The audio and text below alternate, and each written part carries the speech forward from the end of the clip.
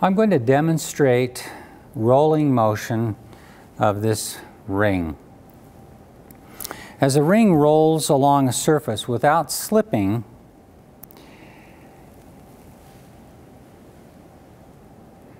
it travels a distance equal to the circumference of the circle each time the rotation completes one complete rotation.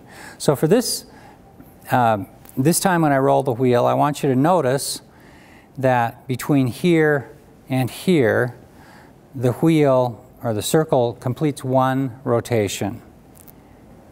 So I've marked a black line here.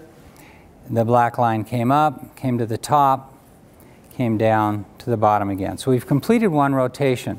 The amount of time it takes for one complete rotation is called the period T.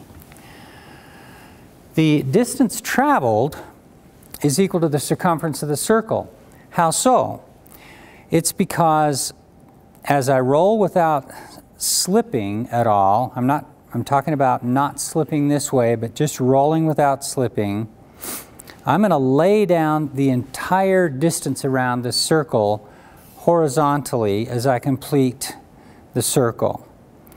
So that distance is the circumference of the circle, and that's 2 pi times the radius of the circle.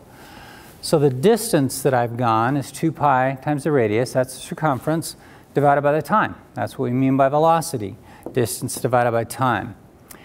But 2 pi divided by the period t is defined as the angular speed omega. And so this equation v equals omega r gives the speed of a wheel or any circular object that rolls without slipping.